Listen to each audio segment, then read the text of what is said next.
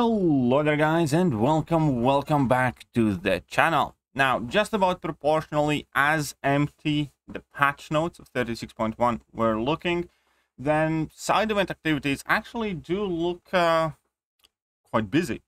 So let's break it down. The main side event is going to be a quest with 5 paths per chapter, each chapter unlocking weekly, 1 energy per step. So the base idea is that it's going to last 5 weeks. Every week we're going to get a new quest, and that it's going to have 5 parts in a quest. So once a week we need to do a quest with 5 parts in it, or we can do it at the end of the month, however you please. Now, the interesting and weird and cool thing, in my opinion, here is that 4 out of the 5 paths will be gated by specific champions. But they're also going to be giving everybody those specific champions as 2 stars in a form of a login calendar. You will be able to do all the difficulties by the sound of it, and that does sound quite interesting. Now, here we can see which champions we're going to be getting on which day, so they do correspond basically on these weekly schedules. And there are in total 24 champions that they're going to be dishing out, and the last 11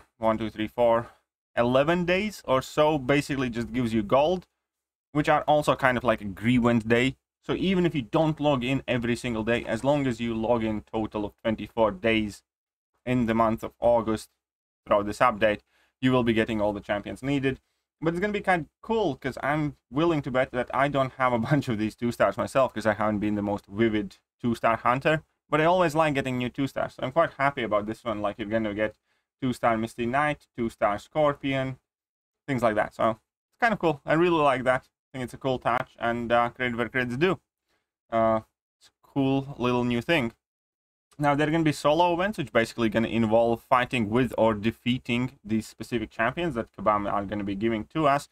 But by the looks of it, you basically just, if you play Arena, then you're going to hit these automatically. And they weekly will give away like 1 cow crystal, so it's not like the biggest deal. Again, it's just these weekly events for 1 cow crystal are kind of more fluff than they're worth, but basically you're going to get 4 cow crystals from this thing. And then obviously the rewards of the main side event. Here we can see the heroic rewards, which we all will be able to do, which do include some 4-star hero crystal shards, tier 1 alpha catalysts, and obviously some cow shards as well, 4,000 of them. And again, since I always like those events where you can do all the difficulties. You can see in epic, interesting that I put epic difficulty here, where in epic difficulty we're going to be getting also some tier 2 alpha frags, tier 5 basic frags, some 6-star shards, but obviously most importantly, most people will be looking at the legendary difficulty. That is going to include like 1.5 tier 5 basics. In total, I think it's about 7,000 6-star hero crystal shards. It's not the biggest amount, I must be honest, but there seems to be somewhat decent amount of these next month's cow crystals. And 5-star awakening gem is going to be in, then some 6-star 6 stones. Oh no, here's actually a 3,000 6-star shard as well, if you choose to pick that. So you're going to be getting over 10,000 6-star shards from this thing after all. So it's not the best set of rewards, I'd say, but not the worst either. Fairly kind of like down the middle for most part. You're going to be getting 20% tier 5 CC fragments here. But obviously, most importantly, for Thronebreakers and Paragons, we do have these solo objectives weekly, which in total, yet again, are going to give away 20% of each of the rank 4 materials. So 9,000 tier 3 alpha fragments in total, and 11,400 tier 6 basic fragments, as well as 5 6-star signature stones. So that's something there as well. And don't forget that if you are Thronebreaker and Paragon, by exploring Kavik, you do get that special milestone, which is likely going to be coming back as well. So that's going to be like half a catalyst of each yet again. And let's take a look at the gatekeeper crystals. This time around, I'm actually quite interested in these, because there are a handful of champions that I personally also wouldn't mind pulling at all. For instance, I would be getting a first-time dupe on She-Hulk and Misty Knight, but for most people, the most notable champions in this crystal will without doubt be Cosmic Ghost Rider, Scorpion, Silver Centurion thing. There are quite a few decently good champions. Definitely America Chavez, Dr. Voodoo. But mainly, you know, there will be some lucky guy who gets CGR or Scorpion out of next month's side event counts. So best of luck to, you know, whoever that is. We're also going to be doing the Legends celebration in the month of August, which is the Brutal DLX and whoever else finished the Labyrinth first, which I think was HQ Sean, and then whoever did the Abyss first. And with those, we're also going to be getting the login calendar. Now, I'm going to be honest that login calendar is kind of fairly Involves 5-star crystal, mythic crystal, tier 2 alpha catalyst, and 9000 tier 5 basic catalyst. But again, it's better than nothing, really. And on top of that, obviously, always they do send us out some cav crystals that these legends have picked and chosen. There's also going to be 7-hour login crystal. And I must admit, these crystals used to be way more impressive. By the looks of it, they have not updated these in about 4 years or so. So they include 4-star hero crystal shards, 5-star hero crystal shards, legendary crystal shards, tier 4 basic or class catalyst, tier 4 basic or class catalyst fragments, tier 1 alpha catalyst, energy refills, units, boosts, potions, and revives. And the coolest thing is that, yeah, you can get units from these and revives and energy refills. So there is certainly still some value in them, but you know, they're still definitely about 4 years old. They really have not updated these, just like they haven't updated the red envelopes in many years. This event used to be so much more hype than it is, but still, getting these are quite neat as well. You can get about 3 of these a day, basically. So, some free units, some free items, not too bad. And they're also doing trade in store. However, purely objectively speaking, and I do not want to be overly critical here, it's a crap trade-in store. It's not that trade-in event massive that you remember from last year where you could get a 6-star Awakening Gem or something like that.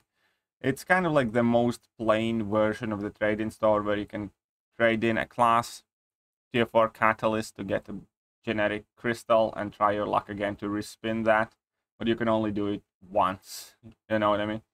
Then you can trade in some gold crystals for uncollected gold crystals, level 1 potions for level 2 potions, level 2 potions for level 3 potions, level 3 potions for level 4 potions. So, you know, you can take advantage of these by trading in the items that are more easily farmable. For instance, level 1 revives. You will be having a net loss because you're going to be turning 2 revives into 1 revive.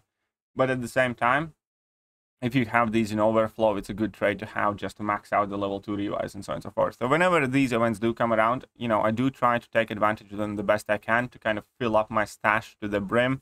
So I do typically trade in my level 1 revives because I know I'm farming level 1 revives daily even without wanting to, just by, you know, playing the game, doing the daily events, so on and so forth. And level 2 and level 3 revives are harder to come by.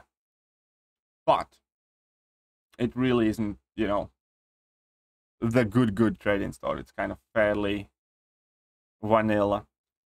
But a cooler thing, however, though, is that they're going to be doing these 4, 5, and 6-star arenas with up to 10,000 6-star shards as rewards. And also the last sentence, Halls of Healing, Halls of Fortune, and Halls of Glory are going to be rotating daily for 1 week, starting 22nd of August till 29th. So that's kind of cool. You can get some revives, potions, some gold, right? So that's quite neat. Hopefully, I don't know if they have updated these halls, but I highly doubt it because like Halls of Healing again hasn't been updated for about 4 or 5 years, I think. But it's still nice to see them back without a doubt. So definitely the week from 22nd to 29th of August, we're going to have these legends, calendars, trade-in stores, all of that stuff. So that's going to be a fairly busy week. And other than that, I think it's, you know, it's fine, straightforward event. The coolest thing for me personally is definitely the 2-stars that we're going to be getting. Who doesn't like to get some new exclusive 2-stars? I mean, for content, they're useless, but still, it's kind of nice to have those little champions. And other than that, it's kind of your standard side quest stuff. Unfortunately, it's not, you know, energy free, but still. And we have the Legend Celebration. I was hoping for something more in the month of August, like Return of Grandmaster's Gauntlet or 8.1 or something else to do, since we do not have Battlegrounds to play. But at the very least, we do have that Legend Celebration event, which hopefully kind of will keep us slightly busier.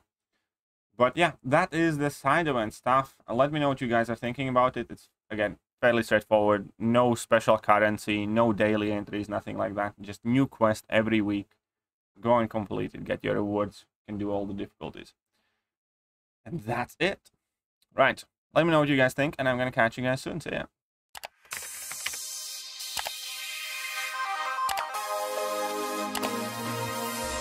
Hello there guys, and welcome back to the channel. So we have all the information about the next